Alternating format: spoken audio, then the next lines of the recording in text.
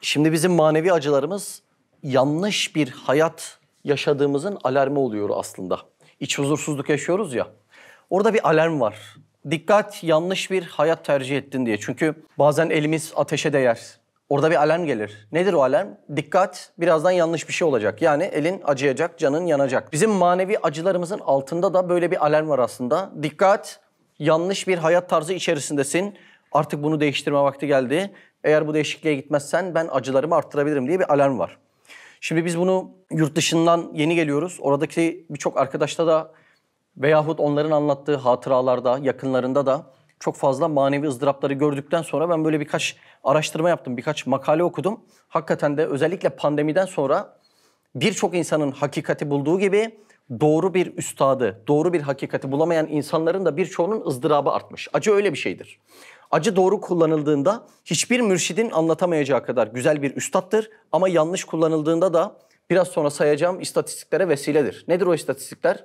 Pandemi döneminde Finlandiya'nın açıkladığı rapora göre intiharlar %15 ile %20 arasında artış göstermiş. Şimdi insan evine çekiliyor, yalnız kalıyor. Yalnızlık gerçekten zor bir şey. Kolay bir şey değil yani. Haşa Allah Azze ve Celle'ye özgü bir şey yani, değil mi? Mağrur, gururlu laflar söylüyoruz. Ben bunu yalnız yaparım, kimseye ihtiyacım yok. Haşa Allahu Samet. Sadece hiç kimseye ihtiyacı olmayan Allah'tır. Biz değiliz yani o cihette. İnsanlar da evine böyle tek bir hayatta kapandıklarında şu cümleyi demişler birçokları. Öleyim de bitsin bu acı. Ve intihar vakaları %15, %20 artmış. Maalesef yakın çevremizde de zaman zaman duyuyoruz. Bu noktalar çok üzücü. Hatta ekonomik rahatlığın fazla olduğu ülkeleri de biraz araştırdım ki Finlandiya'da bunların başında geliyor. Japonya'da bu noktada biliyorsunuz çok ekonomik rahatlığı olan bir ülke. Japonya'daki intihar oranlarını, intihar sayılarını duysanız aklınız çıkar. Demek ki bu iş sadece maddiyata bakan bir iş değil. Şimdi Japonya'nın inancına baktığınızda Şintoizm diye yanılmıyorsam bu Şintoizmde ahiret inancı mevcut değil. Bir insan yahu benim yaptıklarımı Allah'a hesap vermem lazım veyahut ben bu acizliğim ile Allah'a dayanabilirim gibi mülahazalar olmadığında bir dayanak noktası, bir çözüm noktası da bulamıyor. Bulamayınca ne yapıyor? Öleyim de bitsin bu acı diyor ve intihar olanları bu noktada çok ciddi artıyor. Hatta bazı ülkeler bunun çözümünü bulamayınca Hollanda ve Kanada gibi ülkelerde ötenazi serbestiyeti var. Yani insanlar işte belli başlı koşullarda dilekçe evrak veriyorlar ve diyorlar ki ben istemiyorum yaşamak, gelin beni öldürün diyor. Ötenazinin olduğu ülkeler var hala. Hatta ve hatta bu dayanak noktaları tespit edilip bulunmazsa belki psikolojinin babası diyebileceğimiz Freud bile çene kanseri olduktan sonra eroinle değil mi altın vuruş yapıyor ve kendisini öldürüyor. Hatta ve hatta Nietzsche bile intiharla ölüyor. Şimdi psikolojinin, altyapının babası diyeceğimiz insanlar bile bu noktada dünyanın bazı acılarıyla hayatlarını doğru yöne sülük ettirmediklerinde böyle bir acıya, böyle bir ızdıraba dayanamıyorlar. Şimdi demek ki insan şunu anlaması lazım. Bizim ruhumuzun bir dayanak noktası lazım. Şimdi ceset nereye dayanır? Ruha dayanır. Ruh havada mı kalacak? Ruh nereye dayanır? Ruh da Allah'a dayanırsa Allah Azze ve Celle'den alınan manevi kuvvet ruha, ruhtan alınan manevi kuvvet de cesete sirayet edecektir. Bir insan bu dayanak noktalarını bulamadıklarında ne yapacaktır? Yahu yeter bari ben dünyada daha fazla acı çekmeyeyim diye Allah evlerden ırak eylesin. Böyle bir sebebi kendisine tek kurtuluş yolu zannedecektir. Bakın Kur'an bile Fatiha ile başlar, Felak Nas ile biter değil mi? Yani bir orada bile sığınma, şeytanın oyunlarından kaçış söz konusudur. Bir insan Allah'a dayanmanın verdiği o ayrıntı, o derin manaları yakalasa, şeytanın bütün hilelerinden kurtuluşun anahtarının Allah'a dayanmakta, Allah'a sığınmakta olduğunu anlasa, inanın bana zindan bile öyle bir insana saray hükmüne geçer. Şimdi herkeste farklı oranlarda ve farklı çeşitlerde bu manevi acılar, manevi ızdıraplar, yani vesveseler, altı bomboş, hakikatsiz, gerçeksiz takıntılar, kuruntular, vehimler insanın ömrünü yiyip bitiriyor. Vesvese neydi vesvese? Vesvese bir takıntı, bir kuruntu. Senin rahatsız olabileceğin bir algıyı şeytan sana sürekli hatırlatarak seni oraya odaklıyor. Ve bir süre sonra takıntı haline getiriyor. Normalde şu bardağı 200 gramlık bardağı şöyle kaldırabilirim. Ama ben bu 200 gramlık bardağı 20 saat böyle ayakta ve havada tutamam. Artık gücüm buna yetmez. Vesvesede de aynı küçük bile olsa musibetin tekrarı olduğundan insanın gücünü emiyor, sömürüyor ve insan artık bu dünyada yaşayabilecek bir gaye, bir mesele bulamıyor. Demek ki yani buna ciddi bir altyapı icap ediyor. Hatta bu maddi hastalıkların birçoğunun manevi problemlerden çıktığını biliyor muydunuz? Buna somatizasyon diyorlar. Ne demek somatizasyon? İnancın beden üstündeki tesiri. Bizim bir tehlike karşısında stres merkezlerimiz çalışıyor ve vücut kendini savunmaya alıyor. Bu savunma başarıyla çıkılır hale gelmezse zihin kendi problemlerini bedene yansıtmaya başlıyor. Birçoğunuzun belki tanıdığında vardır. Fibromiyalji diye bir hastalık var. Bu kaslar sıkışıyor, ağrılara sebep oluyor, laktik asit biriktiriyor. Öyle mi Soner? Bir de oksijen girmiyor herhalde oraya, doğru mu? Değil mi? Öyle olunca kaslardan acılar başlıyor, kas spazmından dolayı. Şimdi fibromiyalji hastalarını mutlu günlerine bakmışlar. Mutlu günlerinde hiç o acılardan bahsetmemişler. Yani bedenin sahip olduğu birçok hastalığın bile asıl sebebi ruhsal bunalımlar ve ruhsal problemler. Şimdi vücut kötü bir olay yaşayacak oluyor. Bizim beyinde badem gibi nöronlardan oluşan bir merkez var. Amigdala deniyor. Amigdala diyor ki, aha bak şimdi stres gelecek diyor. Bir olay yaşayacağız diyor. Hadi savunmaya geçelim diyor. Hipotalamusa uyarı gönderiyor. Diyor ki ey hipotalamus, işte sen böbrek üstü bezleri, ilahir neyse uzman arkadaşlarımız daha iyi bilirler. Biraz hormon üretin diyor. Birazdan diyor yer yerinden oynayacak. Vücutta bir problem başlayacak diyor. Vücut bunun karşılığında birden gerilim haline geliyor. Karşısındaki musibete karşılık verebilmek için. Tabii bu stresten ve gerilimden mide etkileniyor mu? Etkileniyor. Kalp etkileniyor, göz etkileniyor, ilahir ne kadar vücudun azası varsa etkileniyor. Şimdi bu tehlike geçene kadar çok sağlıklı bir şey. Eğer bu şekilde vücutta bir stres mekanizması olmasa elim yanar durur, hiç çekme ihtiyacı hissetmem. Kendimi korumam, muhafaza etmem. Trafikte ani bir manevrayla eyvah canıma bir zarar gelecek deyip değil mi uygun bir şekilde direksiyonu kırmam. Şimdi bu belli bir ölçüye kadar güzel bir şey vücudun stres üretmesi. Ama işte orada gerçek tehlike oradan çekilip yerini vesveseye bırakırsa yani olmayan bir şey. Altı bomboş, sadece takıntı ve kuruntudan ibaret. Sabah akşam vücuda bir uyarı gönderiyor beyin. Diyor ki tehlikedesin, tehlikedesin. Hatta vesveseli insanlar rüyada bile bu halden çıkamıyor değil mi? Bakın düşünün. Sabah, akşam rüyada. Sürekli o vücudun savunma mekanizmaları çalışmaya devam ediyor. Ve sürekli kırbaçlanan bir at gibi çatlıyor gidiyor ondan sonra vücut. Anladınız mı?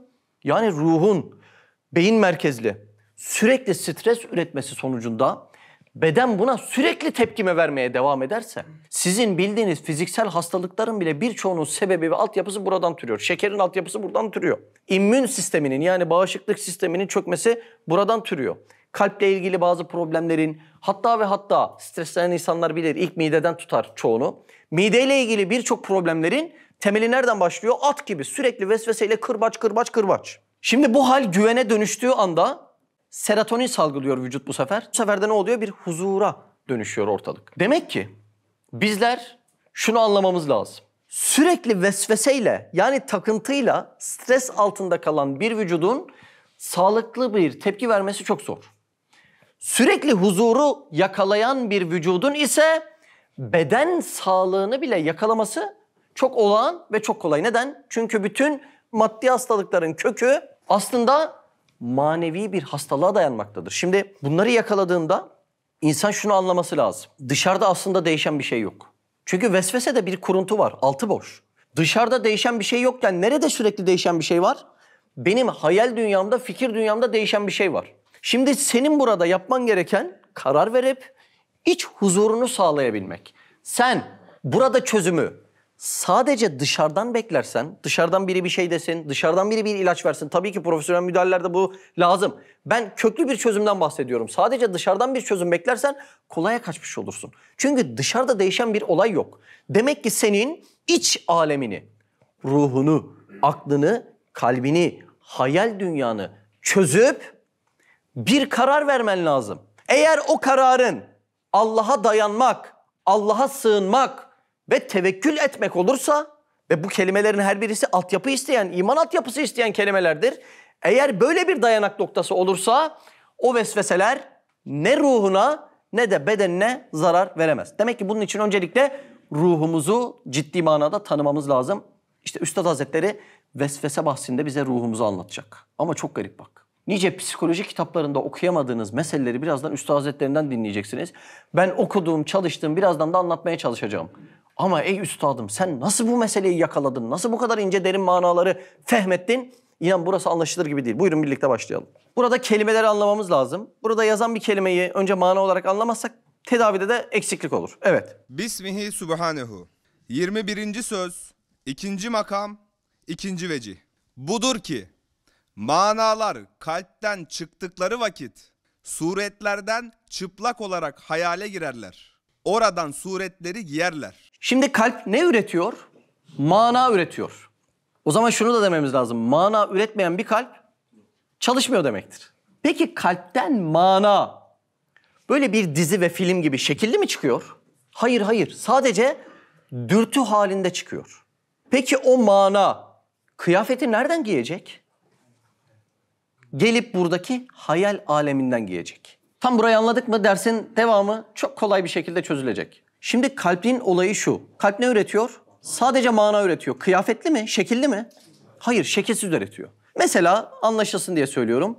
Kalpten açlığın manası çıktığında hamburger, döner, tantuni kıyafetini nerede giyecek? Hayalde giyecek. Diyecek ki üf bir tantuni olsa da yesem diyecek. Yani mana kıyafetsiz geliyor. Şimdi kalpten mesela bir mana çıktı. Cennetin manası çıktı. Dürtüsü çıktı. Bu Inception filmini izleyen varsa dürtü ne demek oradan anlayabilir. Dürtü. Hiçbir kıyafeti, hiçbir sureti yok. Yani buradaki manaya bir fotoğraf veyahut bir video giydiremezsin. Onu giydirmek nerenin işi? Hayalin işi. Kalpten cennetin manası çıktı. Siz daha önce cenneti gördünüz mü? Değil mi? Görmedik. Yani ruh aleminde gördük ama hatırlamıyoruz belki de. Şimdi buradan cennetin manası çıkınca hayal diyor ki ya ben cenneti tasvir olarak bilmiyorum ama cennete benzeyen şeyler var diyor. Senin bildiğin hayallerden kullanayım diyor. Sen de köyünün yeşilliğini cennete benzetiyorsun. Bir sahil kenarında yürümeyi cennete benzetiyorsun. Son model bir arabayı, lüks bir evi cennete benzetiyorsun. Buradan mana çıkıyor. Kalpten mana çıkıyor. Hayalde bir kıyafet giyiyor, bir suret giyiyor. Mesela buradan cehennem manası çıktı kalpten. Şimdi hayal dünyası diyor ki ben cehennemin ne olduğunu bilmiyorum. Ama senin çok çektiğin acılar var. Sevdiklerini kaybedip ayrılık. Bak bu cehenneme benziyor diyor. Hastalandın, yaşlandın, belin büküldü, ihtiyaçlarını gideremiyorsun. Bak bu cehenneme benziyor diyor. Aç kaldın, susuz kaldın, fakir kaldın. Bak bu cehenneme benziyor diyor. Kalpten sadece mana çıkıyor. Hayal dünyasında ise o manalar kıyafet giyiyor. Buraya kadar sıkıntı yok. Üçüncü bir argüman daha var, yol. Ne yolu bu? Kalpten hayal dünyasına giden yol. Şimdi kalbi konuştuk, hayali konuştuk. Üçüncü bir argüman daha konuşacağız. Nedir o? Kalpten hayale giden yol var. İşte bu hayal bazı hikmetlere binaen ürettiği bazı kıyafetleri bu yolun üzerinde atıp bırakıyor. Atıp bıraktığı kıyafetleri o yoldan kaldırmak söz konusu değil. Buradan çok güzel bir mana çıkıyor. Bu mana İslam ne güzel bir din. Ben ona tutunmam lazım. Onunla ihya olmam lazım diye. Nasıl bir güzellik barındırdığını kim üretecek? Hayal üretecek. Buradan çıkan mana hayale doğru gitmeye başlıyor. Giderken yolda hayalin bazı bıraktığı pis, yırtık, dökük kıyafetler var. İslam'a girersen sana şöyle olur mesela. Hiç olmayacak işler. Bak İslam diyorsun ama şuradaki adam da İslam diyor. Mana bu yoldan geçerken bu kıyafetleri giymiyor. Ama yanından geçtiğinde ben o kıyafeti giyindim, eyvah ben de kötü bir adam oldum zannediyor. Bunun adı vesvesedir işte. Anladınız mı? Kalpten sadece mana çıkıyor. Kalp mana üreticisi. Bir sureti var mı? Mesela namaz manası çıkacak. Var mı bir şekli namazın? Yok. Buradan namazın manası çıkacak. Namazın nasıl güzel olduğunu kim üretecek? Hayal dünyası üretecek. Ama o namazın manası, namazdayım şu an. Secde ediyorum. Kalbimden o namazın güzel manası çıktı. Güzel mi o mana? Tertemiz, tertemiz. O kadar güzel bir mana ki. Nereye gidip kıyafet giyecek? Hayale gidip kıyafet giyecek. Hiçbir sıkıntı yok. Bu kalpten hayale gittiği yolda hayal dünyasının bıraktığı pis kıyafetler var. Açık görüntüler var. Anladın mı? Pis olaylar var. Ya senin bu görüntülerle bu namazda ne işin var dedirtecek pis pis görüntüler var. Kalpten çıkan mana o pis görüntü kıyafetlerini giymiyor. Sadece yolda yanından geçiyor. Siz sosyal hayatta da hepiniz çok güzel insansınız. Kötü adamların yanından geçmiyor musunuz? Size bir şey oluyor mu yanından geçince? Olmuyor. Bu kalpteki manada o kötü kıyafetlerin yanından geçince bir şey olmuyor. Ama yanından geçmeyi ben bu kıyafeti giyindim, Yani ben bu kötü görüntüleri giyindim zannediyor. İşte orada vesveseye düşüyor ve Allah'ın huzurundan kaçmak istiyor. İşte bütün formül burada. Biz burada yahu sen sadece yoldan geçiyorsun. O kötü kıyafetlere müdahale edemezsin. Birileri atmış yola. Atan kimde? Hayal atmış yola. Kötü görüntüler, kötü hatıralar, kötü videolar. Sen onların yanından geçtiğinde onları yapmış olmuyorsun. Yani üstüne giyinmiş olmuyorsunu anlattığımız anda bizim aklımıza gelen ne kadar bizi üzen mana varsa bunların aslında kalpten çıkan mana değil. Mana kıyafet giymek için hayale giderken yoldaki kötü resimlerin yanından geçiyor. Anladığımız anda vesvese oradan yok olup gidecektir. Şimdi derste hep bunu işleyeceğim zaten. Yani derste en az 5-10 tane bu manayı tekrar edeceğiz. Ama şu formülizenin anlaşılması lazım. Evet. Hayal ise her vakit bir sebep tahtında. Sebep tahtı dediği sebep altında. Taht ne demek? Alt. Tahtel bahir. Ne demek? Denizaltı. Hani bazen bazı şehirlerde çarşı vardır. Tahta kale. Aslında o taht el kale. Kalenin altı demek yani. Bir sebebin altında. Evet. Bir nevi suretleri nesçeder. Nesçeder, dokur. Hayal ne yapıyordu? Buradaki manaya göre suret çıkaracak. Film çıkaracak, video çıkaracak. Öyle olmuyor mu? Siz köyünüzü düşündüğünüzde aklınıza manzara geliyor mu? Geliyor. Kim dokuyor bu manzarayı? Hayal dokuyor. Siz yahu şimdi şöyle hanımı çocuğu alıp bir tatile gittim dediğinizde aklınızda bir şeyler gelmiyor mu? Kim dokuyor bunu? Hayal dokuyor. Ya acaba akşam ne yemek var dediğinizde aklınıza bazı hayaller geliyor mu? Geliyor. Ne geliyor? Ya Ömer tantuni yapmıştır. Halis ciğer yapmıştır. Ama yolda takılırsanız sen bugün yoksa açlıktan ölecek misin diye vesvese oluyor. Yemek düşünürken yoldaki çirkin bir kıyafeti giydim zannediyor.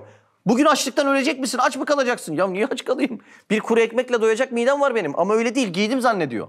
Evet buyurun. Ehemmiyet verdiği şeyin suretlerini yol üstüne bırakır. Hangi yol? Kalpten hayale giderken çirkin kıyafetleri bıraktığı yol. Hangi mana geçse ya ona giydirir, ya takar, ya bulaştırır, ya perde eder. Buradan bir mana çıkacak. Yolun üstünde de hayalin bıraktığı kötü kıyafetler vardı. İşte vesvese o kıyafetleri giydim zannettirecek sana. Üstad Hazretleri'nin bir cümlesi var. Diyor ki bir ihtiyar hocaya tango kadın libası giydiremezsin diyor. Anladınız mı? Bir ihtiyar hocaya tango kadın libası giyer mi? Giymez. Ama öyle bir libasın yanından geçer mi? Geçer. Şimdi senin hayalinden çıkan mana çok güzel. Bir ihtiyar hoca manası. Anladın mı? Ulvi şeyler var kalbinde. O kalpten çıkan ihtiyar hoca manası hayalde bir kıyafet giyerken bu yolda tango kadın libası da var yoldan geçerken. Şimdi onun yanından geçiyor ama biz o ihtiyar hoca haşa tango kadın libası giydi zannediyoruz. Onu öyle zannetmen ne oluyor? Vesvese hükmüne dönüşüyor. Şimdi insan aklıyla hayaline hükmedemez. Yani ne demek istiyorum? Bu yoldan isteyen geçebilir, ben buna hükmedemem. Şimdi ben evimde otursam, aşağıda da yol var. Aşağıdaki yoldan kimin geçip geçemeyeceğine ben karar verebilir miyim? Karar veremem. Aşağıdaki yoldan güzel bir adam da geçebilir, bir serseri de geçebilir. Ben evimin kapısını, penceresini kapattıktan sonra, onları içeri almadıktan sonra bana zarar verebilir mi? Zarar veremez. Bak buradaki de aynı mana. Bu sefer evine alma değil de kıyafeti giymek gibi düşünün. Yanından geçiyorum. Sokaktaki yolda kimlerin geçip geçmeyeceğine karar verebilir miyim? Veremem. Burada hayal yolunda kimlerin geçip geçmeyeceğine, yani hangi yırtık ve pis kıyafetlerin olup olmayacağına karar verebilir miyim? Karar veremiyorum. Takıntılısın. O gün bir adamla tartışmışsın. Tam kalpten güzel bir mana çıkacak. Burası onu perdeliyor işte. Olay burada. Halbuki çıkan mana namazla ilgili, İslam'la ilgili, ahiretle ilgili güzel bir mana. Tam hayalde güzel bir kıyafet giyecek. Belki Kabe'nin önünde namaz kılacaksın hayalinde. Ama şurada sabah kavga ettiğin adam var. Halbuki o adamın sen yanından geçiyorsun yani. O adamla kavga etmiyorsun. Ama hayal dünyanın o libası giydiriyor. Adam da sana giydiriyor. Nerede? Gerçekte mi? Gerçekte değil. Hayal dünyanda bu oluyor.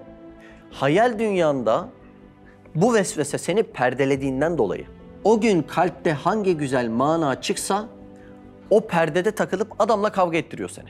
Çok güzel bir yemeğe davet edildin. Yemek yiyeceksin, ahbaplarınla muhabbet edeceksin. Çok güzel bir mana. Çıkıyor, hayal dünyanda ne yapıyor? Adamla kavga ettiriyor. O adam bana bunu nasıl dedi? Ben bu adama bunu nasıl dedim? Yemektesin halbuki. Gerçekte çok güzel. Arkadaşların nasıl? Arkadaş sana diyor ki Mehmet ne oldu? Hiçbir şey yememişsin ha? Ne oldu? Ne oldu derken ben hayalimde bu yoldan geçerken başlamışım adamla saatlerce cedelleşmeye. O adam bunu bana nasıl dedi? Ben ona şunu şöyle mi deseydim?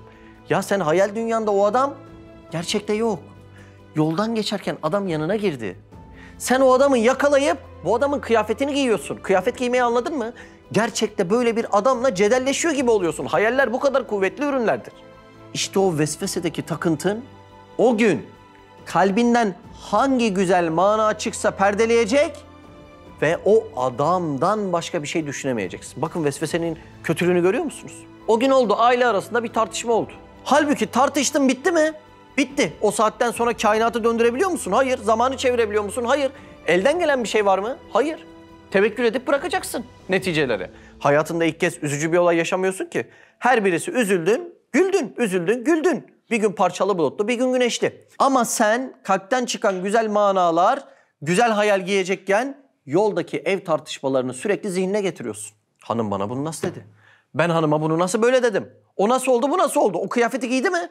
Giydi. Halbuki böyle bir olay yok. Senin zihnindeki tartışmalar yok. Bu şekilde boşananlar var biliyor musunuz? Sadece vesveseden. Yani gerçekte olan olay küçücük ama o hayalin yolundan yürürken alıyor onu gerçek gibi. Bir de orada tartışıyor. Bir de orada hanımı da ona laf diyor. Bak hanımının söylediği lafı gerçek zannediyor. Hayal bu kadar kuvvetli bir şey. Halbuki öyle bir şey yok. O kıyafeti giymedin, yanından geçiyordun. Yanından geçerken sen tuttun onu, giymeye çalışıyorsun. Yok öyle bir şey, yok. Gerçekte yok. Eve bir gidiyor, affedersiniz 3 tane talak veriyor. Boş ol. Hanım diyor ki ne oldu diyor. Sen bana böyle diyecektin diyor. Ya ben öyle bir şey demedim bey sana. Olur mu diyor, ben hayalimde gördüm, böyle diyecektin diyor. Sureti hayal dünyasında giymek ne demek, anladınız mı? Allah Allah. Halbuki yanından geçiyorsun. Hanımınla hayalinde olan sürtüşme gerçekte yok. 3 dakika tartıştınız, yeryüzündeki bütün karı kocalar gibi geçti gitti bitti. Öyle bir olay yok halbuki. Boşanmaların birçoğunun altındaki hadiseler de vesvese. İnsanların arasındaki ilişkilerin bozulmasının birçoğunun altındaki yatan hadiseler de vesvese. Çünkü şurada mesela 5 dakika tartıştın. Tamam bitti, yarın yine başka bir şey olacak, gülüşeceğiz. Ama benim kalbimden güzel manalar gelip güzel kıyafetler giyecekken yolda hayal Halis'le tartıştığının kıyafetini atmış. O yırtık kıyafet gibi. Ben oradan geçerken ona takılıp duruyorum. Ya halbuki öyle bir olay yok, bak yanından geçiyorsun. Olmaz, ben onu giydim diyorum. Halis bana bunu dedi, ben Halis'e bunu dedim. Aradan 10 gün geçiyor, bir bakıyorsun telefonlar açılmıyor. Ya ne oldu, biz ufak bir tartışmıştık. Demek ki vesvese hayali gerçek gibi göstermiş sana. Bunun çok ilerleyen yanı psikolojik sorunlar. Şizofreni bunun çok ilerleyen yanı. Yani konuştuğumuz denklem basit bir denklem değil. Bugün insanların evhamlarının, manevi acılarının altyapısını konuşuyoruz. Yolda hayal dünyasının önüne attığı kıyafetleri üzerime giydim zannediyor. Halbuki öyle bir şey yok. Birazcık hayalini terbiye etmeyi öğrendikten sonra geçip gidiyorsun yanından. Geçip gitmesen ne olacak? Mesela gerçekte hayal dünyamda tartıştım. Şunu demem yeter. Bu vesvese. Gerçekte böyle bir şey var mı? Gerçekte böyle bir şey yok. Gerçekte ne var? Halis'in yaptığı çiğ köfte var. Başka bir şey yok gerçekte. Gerçekte ne var? Kardeşlik var. Gerçekte ne var? 10-20 yıllık dünyadan sonra ahirette sonsuz saadet var. Zararı anlıyor musun? Şeyi anladınız mı? Yola attığı kirli kıyafetleri giymek ne demek? Yani giymek yok bu arada. Giydim zannediyor. Hep yanından geçiyor. İstese de giyemez ama giydim zannediyor. İşte esnaflar da böyle. Allah nimet veriyor, veriyor, veriyor. Kalpten tam ahiretle ilgili güzel mana çıkacak. Şurada da güzel kıyafetler giyecek. Değil mi? Ahiretle ilgili. Ama yolda geçerken böyle hayal dünyası ona göre, ona uygun. Onun şuuraltı muktesebatından beslenerek kıyafetler atıyor ve adamın 7 ceddine yetecek servet var, diyor ki ya ben iflas edersem. Ya öyle bir şey yok ya, ama kıyafeti atmış. İflas etme kıyafetini atmış oraya. Ya yarın bir gün aç kalırsam, ya yarın bir gün makamımdan dolayı birileri bana hürmet etmezse. Bak aynı olay bir talebede de var. Talebede ne atıyor? Ya diplomasız kalırsan. Ne oldu yani, güzel yiyenlerin her biri diplomalı mı? Buradan ahiretle ilgili güzel mana çıkacak. Burada da güzel kıyafet giyecek. Ne müsaade etmiyor buna? Yol üstündeki hayalin senin şuuraltı muktesebatından beslendiği, senin önemsediğin, hayalin de önemsediği bazı kıyafetleri atması. Ya yarın böyle olursa. Ama olmadı, öyle bir şey yok. Ve %99'da olmuyor o tahminler. Olmuyor ama sen yanından geçtiğin kıyafeti yarın iflas edip batarsak. Ya batamazsın. Gider helalinden ekmek satar, limon satar, su satar. Bir şey yaparsın yani. Değil mi? Açlıktan ölen yok. Ama hayal bunu ya böyle olursa diye gerçek gibi alıyor ve bu mananın buradaki güzel suretleri giymesine izin vermiyor.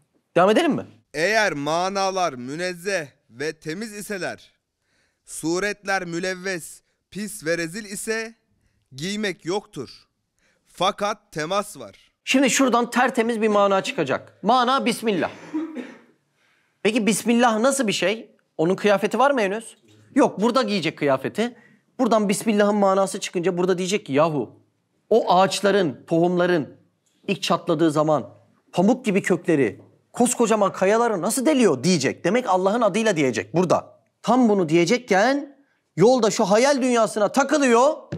Orada pis bir görüntüye bulaşıyor. Ya ne Bismillah'ı, dün meyhanedeydin diyor. Bak halbuki o Bismillah'ı o gün dese, öbür gün dese, öbür gün dese meyhaneden de kurtulacak. Yoldaki şeytan diyor ki ya ne Bismillah ya. Ne biçim adamsın? Dün içmedin mi arkadaşlarınla? İçtin. Olsun sen bugün Bismillah'ı düşürsen kurtulacaksın. Şeytan öyle demiyor ama. Ya ne Bismillah'ı ya, dün meyhanedeydin pis adam diyor. Meyhanedeki görüntüyü oraya koyuyor. Halbuki o adam bugün meyhanede mi? Değil. O kıyafeti giydi mi? Hayır. Meyhanenin içine girdi mi şu an? Hayır. Ama sen şu anda meyhanenin içindesin zannettiriyor. Güzel mana pis meyhane görüntüsünün yanından geçecekti normalde. Ama geçirmedi, meyhanenin içindesin zannettirdi.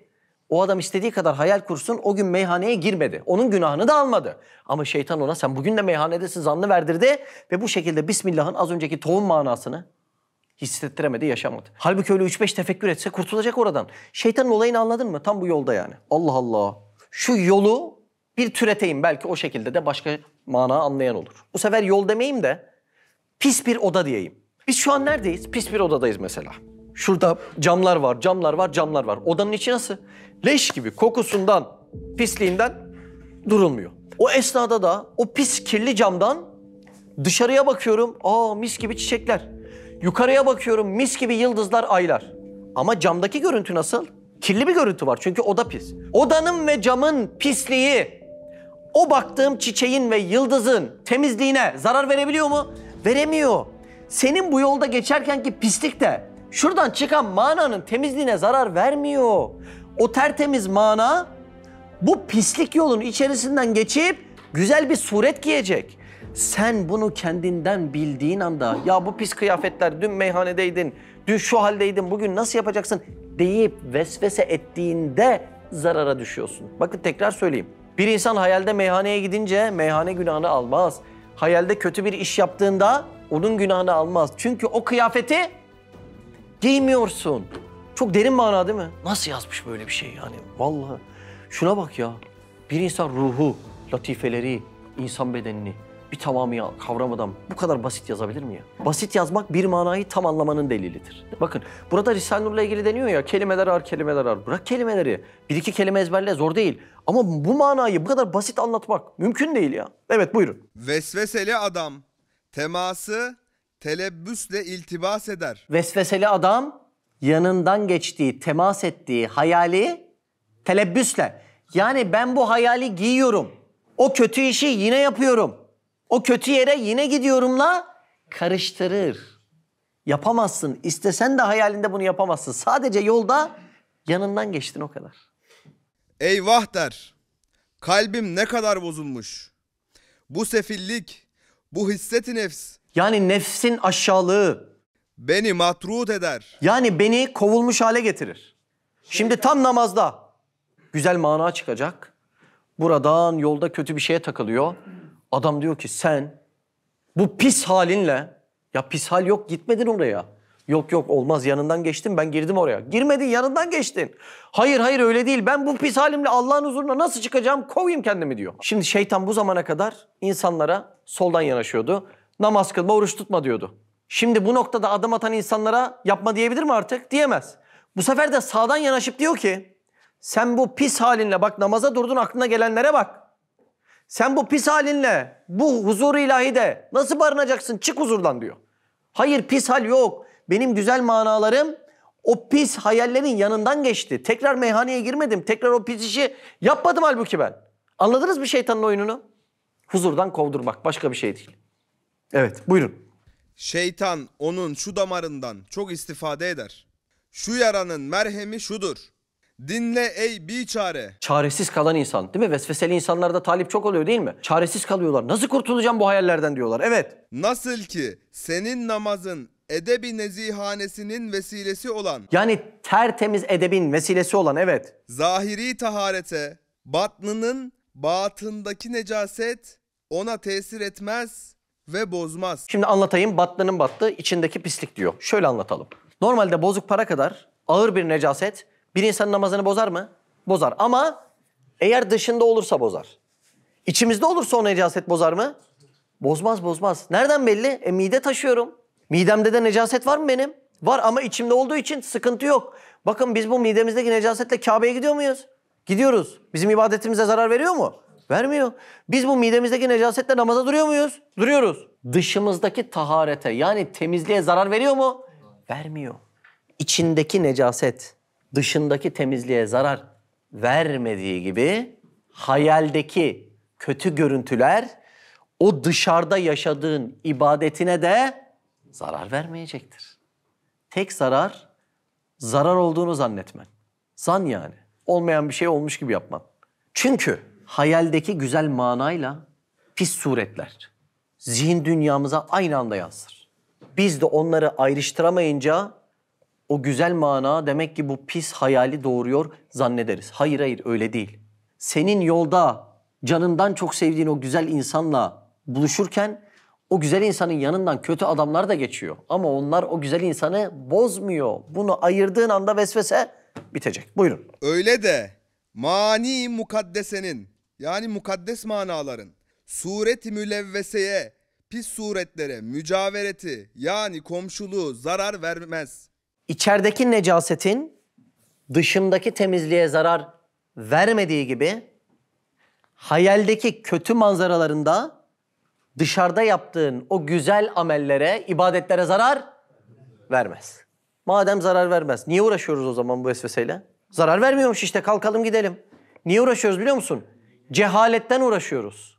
Bu dersi bilmediğimizden bunları tefrik edemiyoruz, ayıramıyoruz. Ayıramadığımızdan dolayı zarar olduğunu zannediyoruz. Halbuki çözümü bir kelime.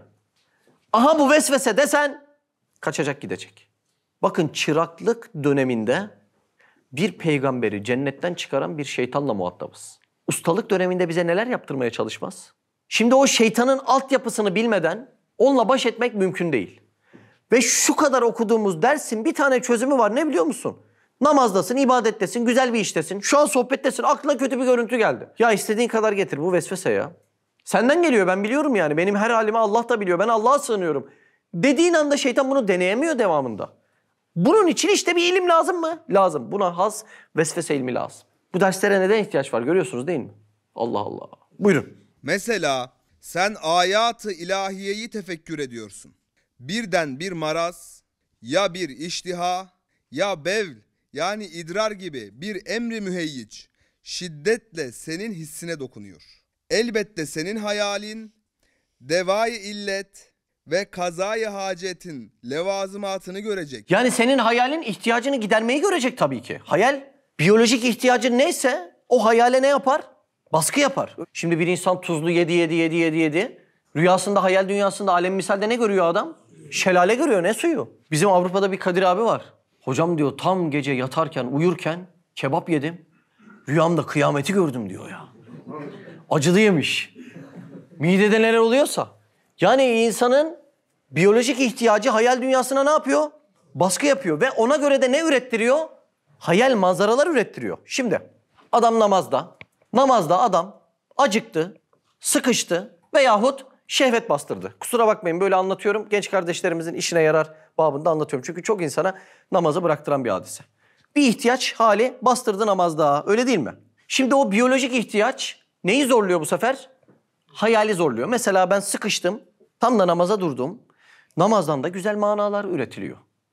Ama hayal hemen şuraya bir şey dokuyor. Ne dokuyor? Affedersiniz, tuvalet dokuyor.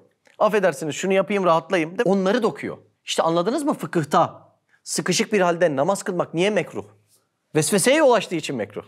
Bak inceliğe bak ya. Değil mi? Hikmetini sonradan öğrendiğimiz ne incelikler var İslam'da meğer. Şimdi demek ki bir insanın biyolojik bir ihtiyacı varsa tabii ki de hayal o esnada onu dokuyacak. Çünkü biyolojik ihtiyaç hayale ne yapıyor? Baskı yapıyor. Şimdi mesela ben şurada ders anlatırken birden dişim ağrıdı diyelim. Benim de dişçilerle hiç iyi hatıralarım yok. Ne yapıyorlar? Çekiyorlar ve çok ciddi canın acıyor yani. Burada Allah nasıl sinirler yarattıysa böyle beynin zokluyor. Bir dişçiyle hatıralar o yüzden biraz üzücü olabiliyor. Tam şurada bir hakikat anlatacaksın. Başladı dişini ağrımaya. Biyolojik bir ihtiyaç başladı mı? Başladı. Peki şeytan ne olursa olsun seni yıldıracak bir argüman arıyor mu? Arıyor. Sizce hayalde neler üretecek? Gittin koltuğa oturdun. İşte anestezi verdiler, dişini çektiler, çekerken kırıldı. Kanal tedavisi oldun, geçenki gibi 4 tane ağrı kesici kullanacaksın, gün boyu çözülmeyecek falan diye türettiriyor. Halbuki böyle bir olay var mı? Böyle bir olay yok. Ve %99 belki de bu acıları yaşamayacaksın bile. Dişçi gelecek, şöyle yapalım diyecek ve çözülecek. Ama şeytanın tek isteği oradaki güzel manaları düşünme, o güzel manaların güzel bir kıyafet giymesi. Tek arzusu bu. Evet, devam edelim mi? Kazayı hacetin levazımatını görecek, bakacak, onlara münasip, sufli, aşağılık suretleri nesçedecek, örecek. Ve gelen manalar ortalarından geçecekler. Geçeceklere ne beis vardır, ne televvüs var. Kirlenme yani. Ve ne zarar var, ve ne hatar var. Tehlike. Yalnız hatar ise hasrı nazardır, zannı zarardır. Tek zarar, zarar zannetmen. Bu kadar. Şimdi bu dersi bir insan dinledi hala diyor ki olur mu ya ben bu kötülükle Allah'ın huzurunda nasıl duracağım? Helak olmuşum, bitmişim, gitmişim diyor. Bunları diyen bir insan bir süre sonra namazda Allah'ın huzurundan ayrılmak istiyor. Çünkü huzurda getiriyor. Sende güzel bir şey olduğu için şeytan oradan kovdurmaya çalışıyor. Sen de ayrıldığın huzurdan gittin. İşte zarar burası. Halbuki bir şey yok. Allah senin içini biliyor, dışını biliyor, her şeyini biliyor Allah. Ve annenden daha şefkatli, rahmetli bir Allah var karşında muhatap olarak. Burada sen inat etsen, ya bu vesvesedir canım deyip yoluna devam etsen ne olacak? Şeytan o vesveseyi artık sana veremeyecek. Eyvah yakalandık deyip kendisi vermeyi bırakacak. Şimdi bal arıları bir adama saldırdığında, hücum ettiğinde adam da o bal arılarına mukavemette bulunsa ne olur? Daha çok ısırık alır. Halbuki köşede sakin durup usulca ayrılmaya çalışsa belki 3-5 ısırıkta ayrılacak. Vesvese tam bu şekildedir. Ufak bir uyarı yapacağım. Uyarıdan sonra dersi bitireceğim. Şurası anlaşıldı mı acaba? Anlaşıldı. Şimdi bize düşen bir tane olay var. Bu kadar fazla canımızın yanmaması için. O olay da şudur. Aklın 7 mertebesi vardır. Onun 3'ünden bahsedeceğim. En altta aklın ilk çalışma prensibi tahayyülle başlar. Gördüğün şeyleri hayal kurmak demektir tahayyül. Bunun bir üstünde tasavvur başlar. Görmediğin şeyleri vahidi kıyasla yani olmayan ölçü birimleriyle üretmek ve türetmek demektir. Onun bir üstünde taakkul vardır. Akıl, hayalden üretilen, tasavvura giden, tasavvurda bir blokaj zemine oturtulan ürünleri artık kullanır ve bunlar benim fikrim der. Madem böyledir, tahayyül dünyamızın sınırları bir ölçüde bize bakmaktadır. Şeytanın kullandığı hayal dünyamız var ya, tamamen bizim elimizde değil. Hiç sıkıntı etmeyin. Ne gelirse gelsin, sıkıntı yok. Bir ufak ölçüde bize bakmaktadır. Nedir o? Sürekli kötü filmler izlersek, sürekli kötü sahneler görürsek, sürekli olmayacak küfür üzere hayatları dinlersek, izlersek, okursak, sürekli ahiretimize yaramayan meselelerle, Twitter'da, şurada, burada gündemlerle, şunlarla bunlarla vakit geçirip korku dünyamızı, vesveselerimizi arttıracak hayal dünyamızı geliştirirsek, şeytana kullanabileceği argümanı arttırırız. Hayal dünyamızdaki olumsuzlukları arttırırsak, bu hayal dünyasındaki fikirler bir üst tabakaya, tasavvura çıkar, orada bir zemine oluşur, bir blokaja oturur ve artık taakkul dediğimiz akıl o fikirleri benim fikrimdir diye kullanmaya başlar. Ben diyen firavun meşreplerin hayatı hep bu örgüyle devam etmiştir. O yüzden tahayyül evresinde yani hayal kurma evresinde insan yaptığı yanlışlara çok hızlı tövbe ve istiğfar edebilirse eğer şeytanın elindeki malzemeleri de azaltmış olacaktır. Evet. Bir de abi bu vesveseleri arkadaşlar da verebiliyor. İşte namaza yeni başlamış. İşte sen yarın bırakırsın, şöyle olursun, böyle olursun. Demek ki yanlış arkadaşlar da, yanlış ortamlar da bu vesveselere sebep olabiliyor. Abicim şimdi adamlar oturuyorlar rakı masasına. Aynen. Tam o esnada şeytan artık masada oturan 6 kişiyi de incelemiş, tanımış. Şuur altında neler var, keyifleri neler var her birisini biliyor. Üstad Hazretleri diyor ki şeytanın fiili ademdir. Yani eylemi yoktur şeytanın. Şeytan bir bardağı şöyle yapabilir mi? Hayır yapamaz. Şeytanın tek olayı vesvese dediğimiz dürtü. Tam 6 kişi oturmuşlar. Biraz dünyadaki mesuliyetleri unutalım. Efkar da atalım diyorlar ya, hani fikirleri de atalım diyorlar ya, tam oturmuşlar. Şeytan her birisini bir kıvama getiriyor. getirdikten sonra 6'sına birden bir dürtü gönderiyor. Hadi diyor şimdi bir şerefe deyin diyor. Durduk yere biri çıkıyor şerefe vuruyor. Hiçbir manası olmayan bir hareket yapıyor. İşte kötü bir ortam sonucunda hiçbir altyapısı, manası, lezzeti olmayan bir hareketi şeytan 6'sını birden kullanarak 6'sı birden şeytana borazancılık ederek yaptırabiliyor. Varsen bunun devamını sen türet. Mesela pandemi bazı insanların vesvese hayal dünyasında şu yolda geçerken o kadar acı veriyor ki öyle bir insanın pandemi olması belki o acılardan daha hayırlı olur. Çünkü olduğunda ya kaderin bir askeriymiş diyecek. Bugün bir tane tanıdık dedi de filan kes bir arkadaş varmış. Hemşireymiş, pandemi bölümünde çalışmış. 2 yıldır çalışmış, hastalık bulaşmamış.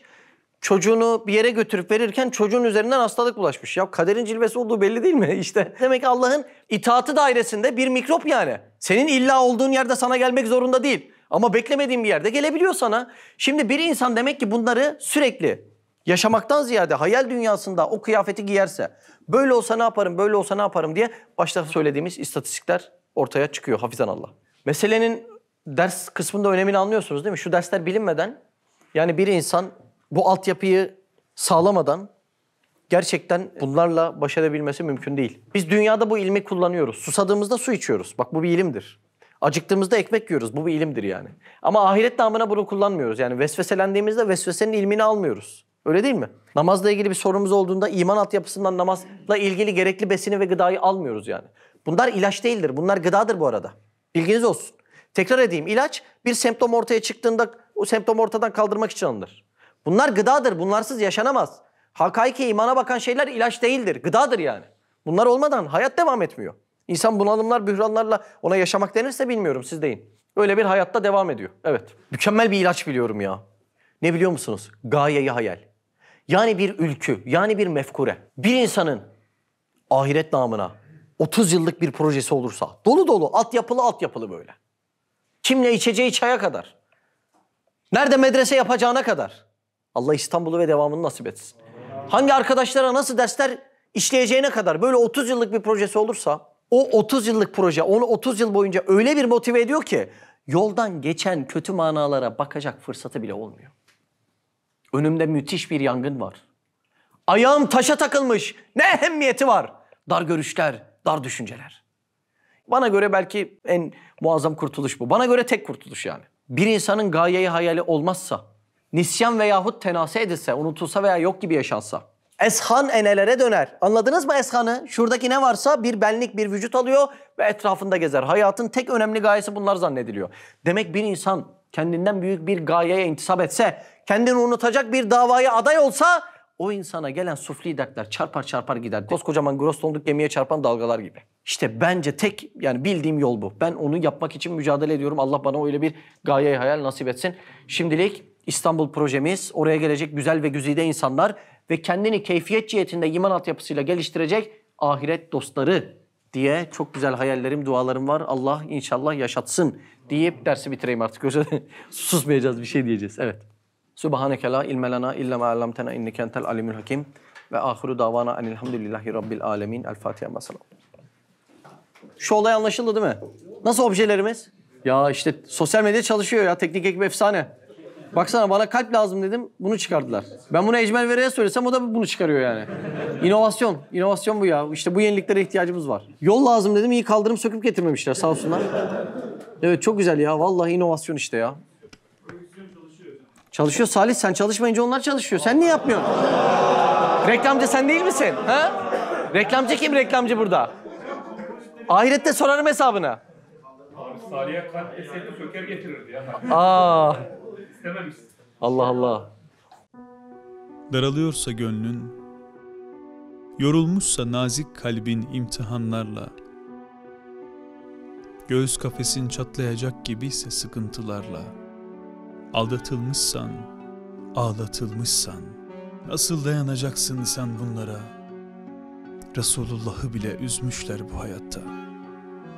Kim de isterse hayatında yeni bir başlangıç, baksın Resulullah ile arasındaki bağ, o sayfalarla yaklaşsın hayatına.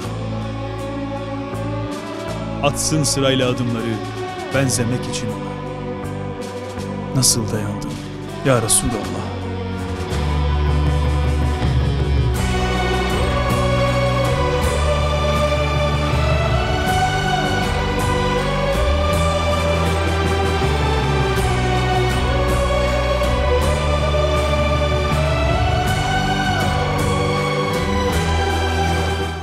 Siz de Hayalhanem İstanbul ve diğer tüm projelerimize destek olmak için buradaki linke tıklayarak online bağışta bulunabilir veya aşağıdaki iletişim numaralarından bizlere ulaşabilirsiniz.